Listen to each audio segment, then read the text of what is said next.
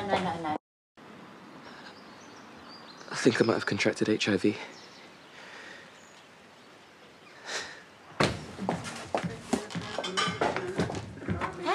what are you doing, bottling up? Oh, it's fine, the cork's still in. Oh, no. It's still a temptation. Look, I've spoken to Matty and Amy, and they're not going to give you any jobs that involve alcohol. Not for the time being, anyway.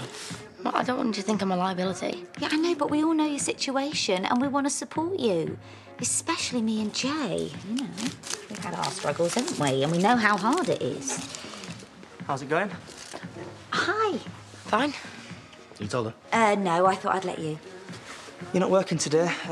Me and him are taking you to the hop. It was Vinny's idea. You know, had a drink for a couple of weeks, so we thought he deserved a little treat. Oh, you could have won it past me. We wanted to surprise you. Well, I'm going to be leaving him short-staffed. Oh, no, it's fine. Aaron called me and I've cleared it, so, I mean, I don't mind covering. Well, how can I say no?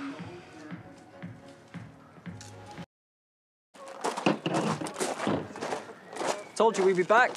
We didn't introduce ourselves yesterday. I'm Hannah. This is my brother, George. I'm Liv. We're stopping at the B&B. Oh, look at you. Sorry he kept cutting you up on the segways. He's been a right div. That's what I thought. It's not my fault you were going too slow. Well, listen, Crash. Well, we're off kayaking next, if you want to get even. Oh, I'm having a coffee, so I'll leave you to it. Maybe later.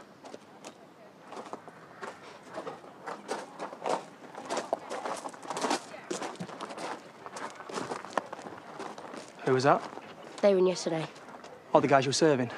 I'd give them a swerve if I were you. Well, you're not me. Well, no, but you don't want to be around the wrong kind of people, do you?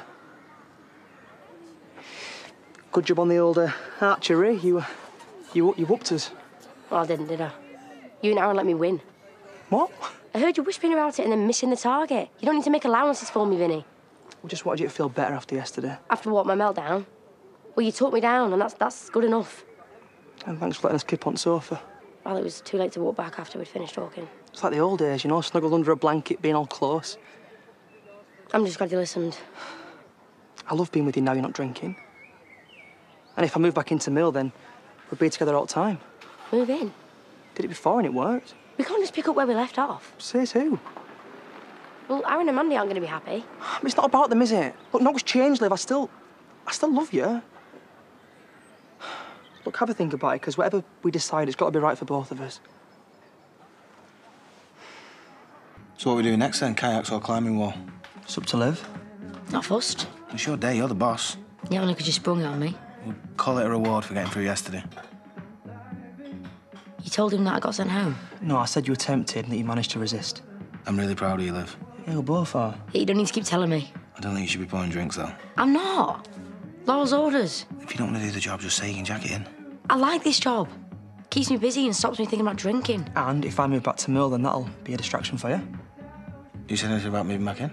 Oh, me and Liv spoke about it. Oh, you brought it up. It's a good idea, though, isn't it? You know, me being around all the time to keep your mind off things. And I'm sure Aaron will be up for it. Yeah, I guess so. I need a loo.